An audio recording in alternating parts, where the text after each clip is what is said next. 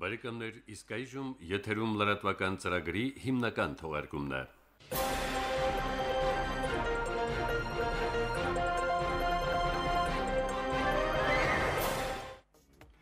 Նախ օրվա նորությունների մասին համառոտ։ Հայաստան համահայկական հիմնադրամը այսօր անցկացնում է հոգաբարձուների խորհրդի տարեկան ժողովը։ Տեղի է ունեցել Արցախ-Ֆրանսիա բարեկամության շրջանակի նիստը։ Արցախի եւ ԵԱՀԿ Մինսկի խմբի երկրների երկխոսությունը հակամարտության վերջնական լուծման ուղիներ գտնելու նպաստավոր պայմաններ կստեղծի։ Լույս է տեսել նոր գիրք Արցախյան շարժման առաջամարտիկ Յուրի Ջհանգիրյանի հերոսական կյանքին։ Այժմ այս եւ մյուս իրադարձությունների մասին մանրամասը։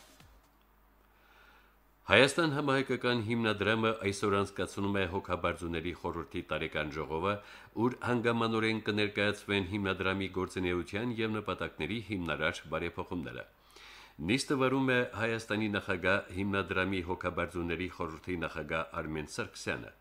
Նիստին մասնակցում են Հայաստանի վարչապետ, հոգաբարձուների խորհրդի անդամ Նիկոլ Փաշինյանը, Արցախի նախագահ Բակո Սահակյանը, Հայաստան համահայկական հիմնադրամի գործադիր տնօրեն Հայկակ Արշամյանը, հիմնադրամի հոգաբարձուների խորհրդի անդամներ։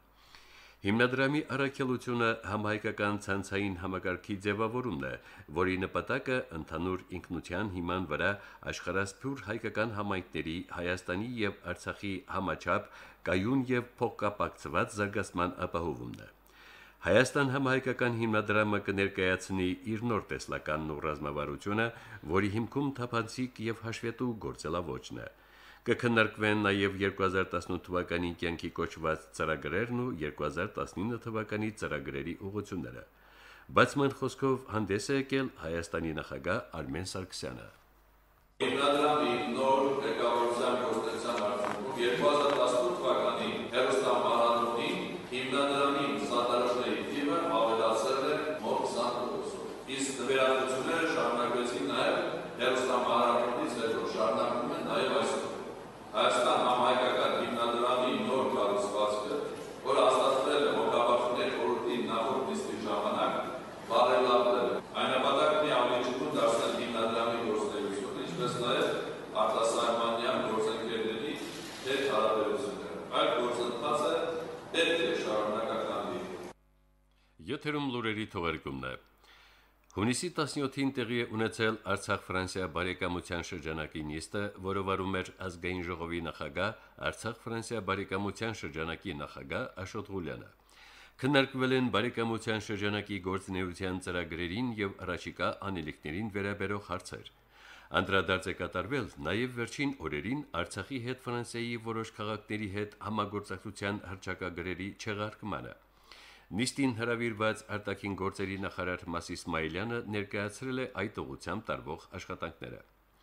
Այնուհետև նիստի մասնակիցները մտքեր են փոխանակել եւ հանդես եկել առաջարկություններով։ Նիստի վերջում Արցախ-Ֆրանսիա բարեկամության շրջանակի անդամները հանդես են եկել հայտարարությամբ։ Նրանում մասնավորապես ասված է. Ափսոսանք հայտնելով Ֆրանսիայի վարչական դատարանների կողմից Վալանս, Բուրգ-լե-Վալանս, Բուրգ-դե-Պեաժ, Արնովիլ քաղաքների ու Արցախի համայնքների միջև ստորագրված բարեկամության հռչակագրերի չեղարկման առիթիվ, ողջունելով նույն քաղաքների քաղաքապետերի հայտարարությունները շարունակելու եւ զարգացնելու հաստատված բարեկամական հարաբերությունները, ինչպես նաեւ Ֆրանսիա-Արցախ բարեկամության շրջանակի անդամների ֆրանսիական կառավարությանն ուղղված կոչը չտրվելու ադրբեջանական ճնշումներին եւ պահպանելու անկողմնակալություն, Արցախ-Ֆրանսիա բարեկամության շրջանակը բարձր է գնահատում Ֆրանսիայի բարեկամ ժողովրդի հետ տարբեր մակարդակներում համագործակցությունը, որպես հումանիտար, կրթական, մշակութային, սպորտի եւ տնտեսական ոլորտներում երկու ժողովուրդների միջև շփումների խթանման կարևորագույն միջոց, համոզված է, որ Արցախի եւ Ֆրանսիայի բնակավայրերի միջև ապակենտրոնացված համագործակցությունը լավագույնս է արտացոլում ժողովուրդների հավասարության եւ բարիդրացիության հիման վրա հարաբերություններ զարգացնելու հանրությունը, ինչպես նաեւ տեղական ինքնակառավարման մարմինների ազատությունն ու ինքնուրույնությունը, Վերահաստատում է Արցախի եւ Ֆրանսիայի ժողովուրդների միջև համապարփակ համագործակցության զարգացմանը նպաստելու իր վճռականությունը։ Կոչ է անում Ֆրանսիայի հայկական համայնքին եւ ֆրանսիացի գործընկերներին ակտիվորեն շարունակելու աշխատանքները հաստատված իրական համագործակցությունը ամրապնդելու եւ ընդլայնելու ուղղությամբ, ասված է հայտարարությունում։ Արնովիլի քաղաքապետը կբողոքարկի Արցախի Շեխեր համայնքի հետ բարեկամության հռչակագիրը չեղյալ հայտարարելու որոշումը։ Ֆրանսիայի Արնովիլ քաղաքի քաղաքապետ Պասկալ Դոլը հայտարարել է իր մտադրության մասին բողոքարկելու Արնովիլ քաղաքի եւ Արցախի Շեխեր համայնքի միջև բարեկամության հռչակագիրը Ֆրանսիայի դատարանի կողմից չեղյալ հայտարարելու որոշումը։ Ֆրանսիական սահմանադրությունը տեղական մարմիններին երաշխավորում է ազատ կառավարում եւ նրանց տալիս է բազմաթիվ ապակենտրոնացված իրավասություններ, այդ թվում միջազգային գործունեություն վարելու իրավունք, պայմանով, որ այդ գործունեությունը հարգի Ֆրանսիայի միջազգային հանձնառությունները։ Հռչակագիրը իրենից ներկայացնում է հայտարարություն երկու ժողովուրդների միջև սպորտի, մշակույթի, կրթության եւ այլ բնագավառներում բարեկամություն հաստատելու մասին։ Այն որևէ կերպ չի ոտնահարում գործադիր իշխանության իրավասությունները երկրի արտաքին քաղաքականության ոլորտում, նշել է քաղաքապետը։ Սա մոլերանդության հասնող հետապնդում է, որը ես դժվարանում եմ բացատրել, բայց որի սկզբնաղբյուրը ակնհայտորեն դիվանագիտական շրջանակներում է, ասել է Պասկալ Դոլը։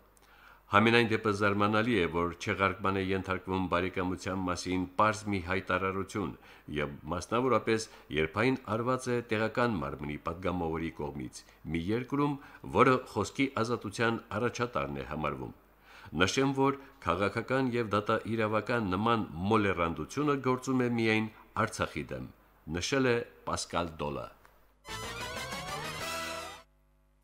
Արցախի եւ Միացյալ Նահանգների միջև, ինչպես նաեւ ԵԱՀԿ Մինսկի խմբի համանախագահող մյուս երկու երկրների հետ տարբեր մակարդակներով ուղղակի պաշտոնական շփումների միջոցով երկխոսությունը, բազմակողմանի քննարկումների եւ Ադրբեջանա-Ղարաբաղյան հակամարտության վերջնական լուծման ուղիներ գտնելու համար նպաստավոր պայմաններ կստեղծի եւ Հարավային Կովկասում կայունության ապահովման գործում կարևոր ներդրում կդառնա։ Այս մասին նշել է Արցախի արտգործնախարարության մամլոք քարտուղար Անի Սարգսյանը՝ ի պատասխան ապառաշ գործակալության հարցի, ինչպես կմեկնաբանեք կոնգրեսական Ֆրենկ Փալուոնի հունիսի 13-ին Միացյալ Նահանգների կոնգրեսում արած հայտարարությունը այն մասին, որ անհրաժեշտ է վերացնել Միացյալ Նահանգների պաշտոնատար անձանց համար Արցախ այցելելու արգելքը։ Բարձր են գնահատում Միացյալ Նահանգների կոնգրեսական Ֆրենկ Փալուոնի հետևողական գործունեությունը ուղղված Արցախի եւ Միացյալ Նահանգների միջև ուղիղ կապերի հաստատմանը, ինչը կարծում ենք Արցախի մեկուսացման անընդունելիության մասին ազդանշան կդառնա։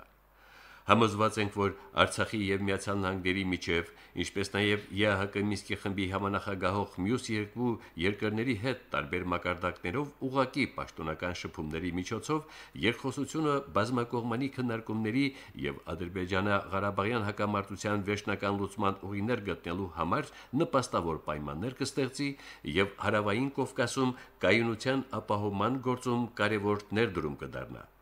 ընդգծել է մամլոք քարտուղարը։ Հունիսի 15-ին ժամը 11:45-ի սահմաններում Պաշտպանության բանակի արևելյան ուղղությամբ տեղակայված զորամասերից մեկի պահպանության տեղամասում դեռևս չպարզված հանգամանքներում հրազենային վիրավորում է ստացել ժամկետային զինծառայող 2000 թվականի ծնված Համլետ Արայի Գալստյանը։ Վիրավորում ստացած զինծառայողը անմիջապես տեղափոխվել է զինվորական հոսպիտալ, նրա վիճակը գնահատվում է բավարար։ Դեպքի մանրամասները պարզելու համար կատարվում է քննություն։ Հաղորդագրությունը տրամադրել է Պաշտպանության նախարարության մամլոյցարայությունը։ Նույն աղբյուրի համաձայն այսօր 7:40-ի սահմաններում ճանապարհատրանսպորտային պատահարի է ենթարկվել Պաշտպանության բանակի հյուսիսային ուղղությամբ տեղակայված զորամասերից մեկի պայմանագրային զինծառայող 1994 թվականի ծնված Արայիկ Էրիկի Բալասանյանը։ Չնայած բժիշկների գործադրած ջանքերին վնասվածքներ ստացած զինծառայողը ժամը 9-ի սահմաններում մահացել է հիվանդանոցում։ Դեպքի մանրամասները պարզելու համար կատարվում է քննություն։ Արցախի հանրապետության պաշտպանության նախարարությունը կիսում է կորուսյան ծանր վիշտը եւ իր զորակցությունը հայտնում մահացած զինծառայողի ընտանիքի անդամներին, հարազատներին եւ ծառայակիցներին։ Արցախի պաշտպանության բանակի նախկին հրամանատար Սամվել Բաբայանի գրասենյակի նախաձեռնած ստորագրահավաքի կապակցությամբ տարբեր գնահատականներ են հնչում։ Մասնավորապես խոսվում է այն մասին, արդյոք առաջարկվող փոփոխությունները համապատասխանում են սահմանադրության տարին, թե ոչ։ Յուլիա Վանյանի ռեպորտաժը։ Սահմանադրական փոփոխություններ նախաձեռնելու համար ստորագրահավաքը մեկնարկել է 14 օր առաջ, հունիսի 3-ին։ Հիշեցնենք, որ ստորագրահավաքը կազմակերպվում է սահմանադրական փոփոխություններ կատարելու նպատակով հանրաքվե իրականացնելու պահանջով։ Իսկ առաջադրվող փոփոխությունները վերաբերում են սահմանադրության 48-րդ հոդվածի 2-րդ եւ 3-րդ կետերին, որոնք որպես Արցախի նախագահի թեկնածու առաջադրվելու համար պահանջում են վերջին 10 տարվա Արցախի հանրապետության քաղաքացիություն եւ մշտական բնակություն, իսկ որպես ազգային ժողովի падգամավոր առաջադրվելու համար Արցախի հանրապետության 5 տարվա քաղաքացիություն եւ մշտական բնակություն։ Ստորագրահավաքով առաջարկվում է իրականացնել սահմանադրական փոփոխություններ եւ թեկնածուի գրանցման համար ընդունելի համարել նաեւ Հայաստանի հանրապետության քաղաքացիությունը, իսկ մշտական բնակության շեմն իջեցնել նախագահի պաշտոնի համար 10-ի փոխարեն 5, падգամավորի պաշտոնի համար 5-ից 3։ Այն մասին, թե որքանով են այսօր տեղի ունեցող գործընթացները իրավաչափ, մենք զրուցեցինք Արցախի վաստակավոր իրավաբան Գերագույն դատարանի նախկին նախագահ Վլադիմիր Հովսեփյանի հետ։ Մեր հանրապետության սահմանադրության 2-րդ հոդվածի համաձայն Արցախի հանրապետությունում իշխանությունը պատկանում է ժողովրդին։ Ժողովուրդը իր իշխանությունը, իրեն պատկանող իշխանությունը իրականացնում է երկու ձևով՝ ուղղակի եւ միջնորդավորված։ Ուղղակի իրականացման ձևերից մեկն էլ հենց հանրաքվեն է, որը նախատեսված է սահմանադրության նույն 2-րդ հոդվածով, որ ժողովուրդը իր իշխանությունը իրականացնում է ընտրությունների, հանրաքվենների, ինչպես նաև միջնորդավորված ձևով պաշտոնատար անձանց տեղական ինքնակառավարման ընտրությունների միջոցով։ Եվ այդ հնարավորությունը ժողովրդին տալիս է, որպեսզի ժողովուրդը անցկացնի հանրաքվե։ Ժողովրդի որ մասն կարող է հանրաքվե անցկացնել, այդ հարցին պատասխանում է սահմանադրության 162 հոդվածը, որ ընտրական իրավունք ունեցող քաղաքացիների առնվազն 10%-ը կարող է հանրաքվե անցկացնել իրեն հետաքրող հարցերի կապակցությամբ։ Ասենք այդ մեր հանրապետությունում, եթե ընտրական կենտրոնական հանձնաժողովի կողմից կարելի է պարզել, քանի ընտրական իրավունք ունեցող քաղաքացիներ կան, դիցուք 100,000, 10,000-ը կարող են արդեն հանրաքվե անցկացնել իրենց հետաքրող հարցերի կապակցությամբ։ Արդյոք բոլոր դրույթներն են ենթակա։ Ոչ բոլոր դրույթները, հանրապես կան հոդվածներ, ասենք սահմանադրության 1-ից 4-րդ եւ 163-րդ հոդվածները փոփոխության ենթակա չեն, այսինքն հանրաքվե չեն կարող անցկացնել։ Այդ առաջարկվող փոփոխությունը հակասում է, թե ներդաշնակ է, անձեռնմխելի կետերից է, թե ոչ։ Ոչ, սա ձեռնմխելի փոփոխության ենթակա կետերից է, բայց հակասում է արդյոք սահմանադրության էությանը, դա գիտեք, կարող է միայն պատասխանել Գերագույն դատարանը։ Մեզ մոտ կա Գերագույն դատարան, Գերագույն դատարանի սահմանադրական ատյան, որի լիազորությունների մեջ է մտնում հենց այդ հարցը որոշելը։ Էլ չպետք է կողքից առաջընկնել, որ հակասում է, չի հակասում։ Ազգային ժողովը կարող է ուղարկել իր առաջարկությունը Գերագույն դատարան եւ Գերագույն դատարանի սահմանադրական ատյանը եզրակացություն է տալու 7 դատավոր, որ արդյոք դա հակասում է սահմանադրության, թե ոչ։ Մարդիկ, որ սահմանադրագետ չեն, սահմանադրությունից գաղափար չունեն, ասում, մեկն ասում է հակասում է, մեկն ասում է չի հակասում։ Առաջինը պետք չի։ Ազգային ժողովը իր լիազորությունները կօգտագործի եւ հարցում կանի Գերագույն դատարանը, Գերագույն դատարանը կպատասխանի, արդյոք հակասում է սահմանադրությունը, չի հակասում, թե չէ կողքից պատասխան տալը սխալ է մեզ համարում։ Կանխակալ կարծիք հայտնելը սխալ է եւ Գերագույն դատարանի լիազորությունների գործառույթների մեջ է մտնում դա կստացվի, որ մենք միջամտում ենք արդարադատության իրականացմանը։ Կսպասենք, ինչ եզրահանգում կտա Գերագույն դատարանը եւ դրանը կընթարկվենք։ Յուլիա Վանյան, Այսօր։ Արցախյան շարժման առաջամարտիկների մասին պատմող ոչ քիչ թվով գրքեր կան։ Անկասկած ցենունդները պետք է իմանան մեր քաջորդիներին, ճանաչեն նրանց ու դաստիարակվեն նրանց օրինակով։ Գրքերի այս շարքը վերջերս համալրվեց եւս մեկ ուշագրավ հրատարակությամբ։ Այսօր ժուրնալիստների միության գրասենյակում տեղի ունեցավ ազգային ժողովի падգամավոր գրող հրապարակախոս Արցախի վաստակավոր լրագրող Վարդգես Բաղարյանի հեղինակած «Ես իմ հողի վրա եմ կառուցում» գրքի շնորհանդեսը, որը պատմում է արցախյան շարժման առաջամարտիկներից մեկի Յուրի Ջհանգիրյանի մասին, ով կյանքի գնով հիմնադրեց Հովսեփ Հավան բնակավայրը։ Վարսիկ Հարությունյանն է պատմում։ Արցախյան շարժումն արդեն անցել է 31 տարվա նշագիծը, ցավոք, շարժման առաջամարտիկներից շատերն այսօր չկան, սակայն նրանց անունն ու գործը անմահ է եւ շարունակում է ապրեցնել սերունդներին։ Նրանցից մեկն էլ Յուրի Ջհանգիրյանն է, ով ազգային ազատագրական պայքարի հենց առաջին օրերից անդամագրվեց համաժողովրդական պայքարին եւ դարձավ նրա ակտիվ մասնակիցներից մեկը իր հայրենանվեր գործունեությամբ փառավոր էջ բացելով Արցախի նորագույն պատմության մեջ։ Ժուրնալիստների միության նախագահ Կիմ Գաբրելյանը Վարդգես Բաղարյանի այս գիրքը համարում է հեղինակի հայրենասիրության հերթական քայլ։ Ուսանք, որ ապացուցելի մեկնարկը որպեսզի ընդհանրապես եւ Ջհանգիրյանի եւ ընդհանրապես մեր բոլոր այն առաջամարտիկների, ովքեր մեծ առաքելություն իրականացրել հատկապես ազգային ազատագրական շարժման սկզբնական փուլում, նրանց կենսագրությունը դառնա մեր բոլորի համար հասանելի։ Մենք Արցախյան պատերազմ ասելով չպիտի հասկանանք միայն 91-92 թվականների ռազմական գործողությունները։ Մենք մեր պատերազմը սկսվել է ավելի վաղ, հենց այս տարիներին, երբ առանց զենքի նույնիսկ, բայց ոգու ուժով պայքարել ենք հենց Ադրբեջանի դեմ, զինված հրոսակախմբերի դեմ, զինված կազմավորումների դեմ, հենց այս մարդկանցով է, որ կարողացել ենք մենք դաստիարակել այն սերնդին, որ դարձել է Արցախյան պատերազմի հերոսական սերունդ։ Գրքի հեղինակը Վարդգես Բաղարյանը իրական հերոսություն է համարում Յուրի Ջհանգիրյանի կառուցածը Խոջալու ներկայիս Իվանյան գյուղինքից, որտեղ ադրբեջանական օմոնականներ էին տեր ու տնօրինություն անում, կառուցել հայկական բնակավայր Հովսեփ Հավանը։ Սա պարզապես հերոսություն է, ասում է հեղինակը։ Անգնահատելի է Ջհանգիրյանի եւ իր ողջ ընտանիքի ներդրումն այդ նոր բնակավայրի հիմնադրման գործում։ Յուրի Ջհանգիրյանը փաստորեն կյանքի գնով կառուցեց ու պաշտպանեց Հովսեփ Հավանը, ինչն Արցախի լինելիության վկայությունն է։ Սա Վարդգես Բաղարյանի որակումն է։ Իմ խորին համոզմամբ, մեր ծերնդի կյանքը երկու մասի է բաժանվում, մինչև 88 եւ 88-ից հետո։ Այդ ինչպես է մարդը իրեն դասավորել 88-ից հետո, երբ սկսվել է Ղարաբաղյան շարժումը, եւ այն հսկայական գործը, որ արել է Յուրի Ջհանգիրյանը իր ընտանիքի հետ, պարզապես անգնահատելի է, կառուցել բնակավայր եւ ոչ թե պարզապես գյուղ հիմնելու համար, կամ ինչպես ինքը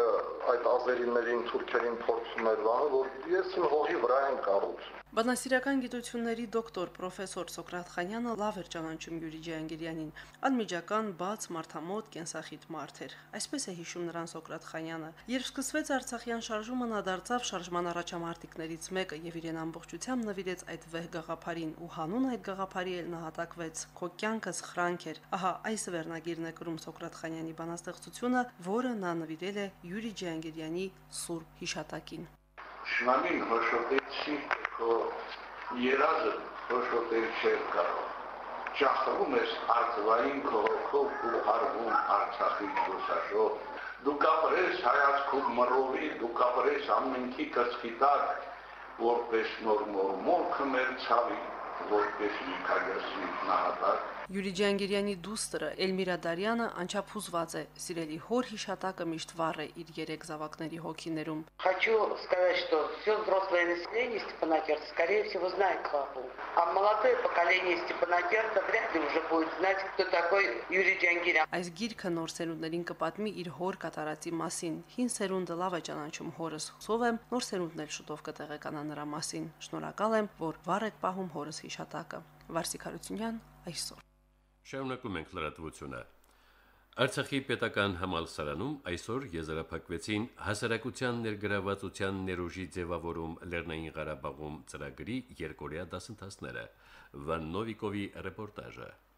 Ինչպես արդեն նշել ենք, դասընթացներն իրականացնում է Կովկասի ինստիտուտը, համագործակցաբար Արմավիրի զարգացման կենտրոնի, Քաղաքացիական հասարակության ինստիտուտի եւ Ինտրահոգեկան առողջության կենտրոնի հետ, Միացյալ Թագավորության կառավարության հակամարտությունների կայունության եւ անվտանգության հիմնադրամի աջակցությամբ։ Հիշեցնենք, որ ծրագրի նպատակը հակամարտությունների խաղաղ կարգավորման գործընթացում կանանց ներգրավվածության ու մասնակցության դերի բարձրացումն է։ Արցախի հանրապետության միջազգային չճանաչվածության հանգամանքն արդյոք խոչընդոտ չի հանդիսացել բրիտանական հիմնադրամի կողմից ծրագրի ֆինանսավորման համար։ Մեր հարցին ի պատասխան Արմավիրի զարգացման կենտրոնի փորձագետ Անի Թովմասյանը նշեց. Կազմակերպությունը առաջին անգամ է Լեռնային Ղարաբաղում աշխատանքներ գործունեություն ծավալում։ Սա մեր առաջին փորձն է, բայց փաստացի տեսնում ենք, որ չկա ինչ-որ խանգարող հանգամանք եւ ծրագիրը բարեհաջող իրականացնում ենք։ Արմավիրի զարգացման կենտրոն հասարակական կազմակերպությունը դասընթացից բացի ծրագրի շրջանակում ուսումնասիրություններ կանցկացնի Մարտակերտ, Ասկերան քաղաքներում,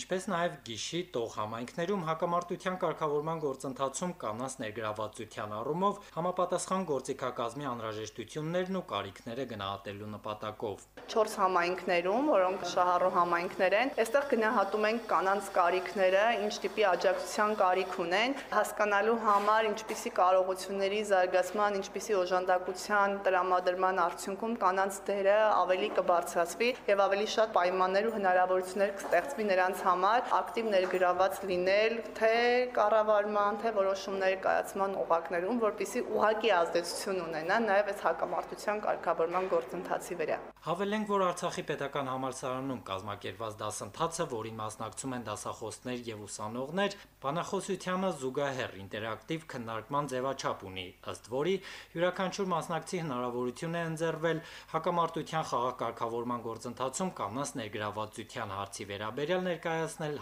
սեփական տեսակետը։ Դուք լսում եք լուրեր։